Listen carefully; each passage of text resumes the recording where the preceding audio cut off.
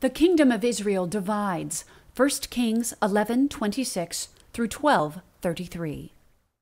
After King David died, his son Solomon became king of Israel. Solomon asked God for wisdom, and God granted his request by making him the wisest man in the world. God also blessed Solomon with much wealth. He was not only the wisest man in the world, he was also the richest. Solomon didn't follow after God all the days of his life. As he grew older, he stopped loving and serving God and served idols instead. God was not happy with Solomon. Soon Solomon would learn the consequences of his disobedience to God. When Solomon's builders were adding an addition to Jerusalem and repairing the city's walls, Solomon noticed that Jeroboam was a skilled worker. So Solomon made Jeroboam a leader over some workers. But working for Solomon was hard. Jeroboam began to resist Solomon and even became his enemy.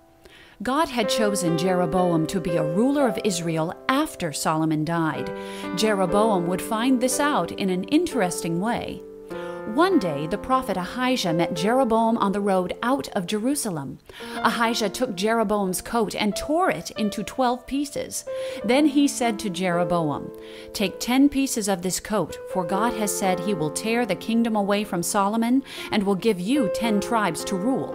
Solomon's son, Rehoboam, will rule over only 2 tribes because Solomon has brought idol worship into the land. Solomon has not continued to obey God like his father David did."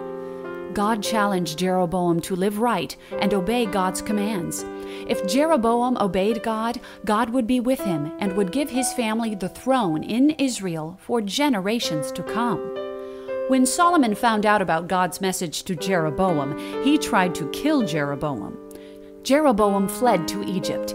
He returned to Israel only after he heard Solomon was dead. Meanwhile, the Israelites crowned Solomon's son Rehoboam.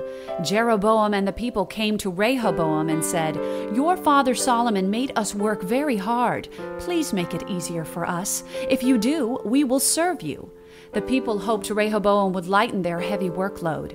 Rehoboam answered, "Come back in 3 days. I will have an answer for you then." Rehoboam asked some of Solomon's advisers what they thought he should do. They answered, "The people will serve you if you are like a servant to them, and they will always work for you if you speak kindly to them." But Rehoboam did not listen to the advice of Solomon's advisers. Instead, he asked his friends how they would answer the people. The friends told Solomon to say, "My little finger is stronger than my father's whole body. My father made you work hard, but I will demand that you work even harder. My father used whips to punish you, but I will use whips with sharp tips to punish you." 3 days later, Jeroboam and the people came back. King Rehoboam treated the people rudely and did what his friends told him to do. He said, "My father made you work hard, but I will demand you work even harder. My father used whips to punish you, but I will use whips with sharp tips to punish you." King Rehoboam thought his decision would make him richer. God knew Rehoboam's decision would split the kingdom of Israel. That was God's plan. The Israelites rejected Rehoboam as their king and returned to their homes. Rehoboam believed he could force the Israelites to serve him. He sent Adoram, the officer in charge of forced labor, to talk to them, but the Israelites stoned Adoram to death. King Rehoboam fled to Jerusalem in his chariot. The 10 northern tribes of Israel wanted their own king. They would never serve Rehoboam. They made Jeroboam their king, just as the prophet had said. Rehoboam gathered 180,000 soldiers from the remaining 2 tribes, Judah and Benjamin. Rehoboam thought he could take back his kingdom by military force, but God used the prophet Shemaiah to change Rehoboam's mind. The prophet told the king and his people that the Lord had divided the kingdom. God did not want Rehoboam fighting against Israel. Rehoboam and the people listened and obeyed the word of the Lord.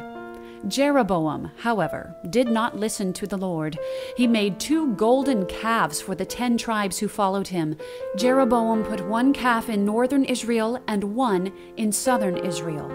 The 10 tribes disobeyed God and worshipped the golden calves instead of worshiping God. Even though none of us are kings, God still wants us to listen to Him. We should take time every day to talk to God in prayer. We need to read His Word and learn more about Him, so we will learn to trust and obey Him.